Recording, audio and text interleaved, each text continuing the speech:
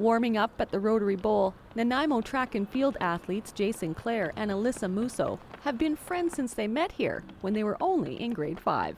He kind of showed me the ropes of how to go for PBs. PBs are basically your personal best. It's what you're always trying to strive for every single meet.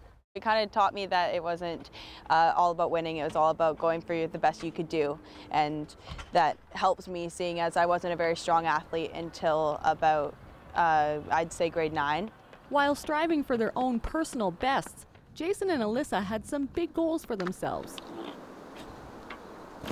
My goal from the beginning of track was to try to make Team Canada.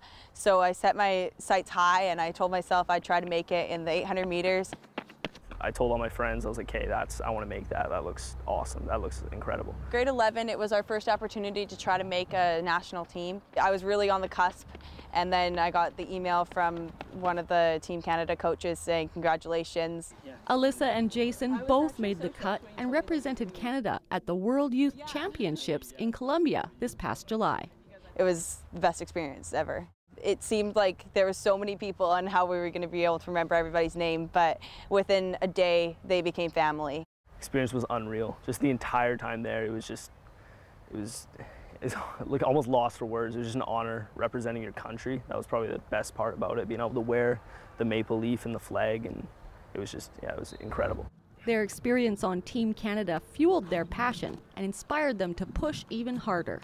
After making my first national team, it's just you're hungry for more. You want to make as many as you possibly can after that. So World Juniors is going to be a big jump. I have to jump a big PB next year just to make it. World Juniors next year is in Russia, so I'm hopefully going to try to make that team. I'm working extremely hard trying to make that. I'm also hoping to get a scholarship to some school.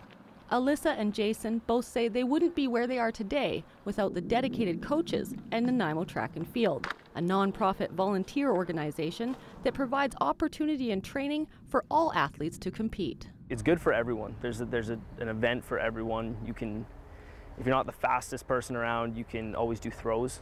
And if you're not the strongest person around, you can always do runs. You can, if you're gymnasts, often do pole vault. Track, honestly, it's such a special sport because it takes a specific type of person to be able to come out here every day and push themselves to the limit that we do. The people at track, everyone I've ever met has been the most happy and outgoing people, and everyone just seems to click really, really well. It's a great place to be part of a team and to make a lot of new friends, and it's a huge part of my life. Track and fields is basically my life, actually.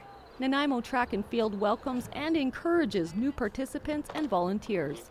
More information about the various opportunities can be found on their website. For Go on Shaw TV, I'm Kelly Robinson.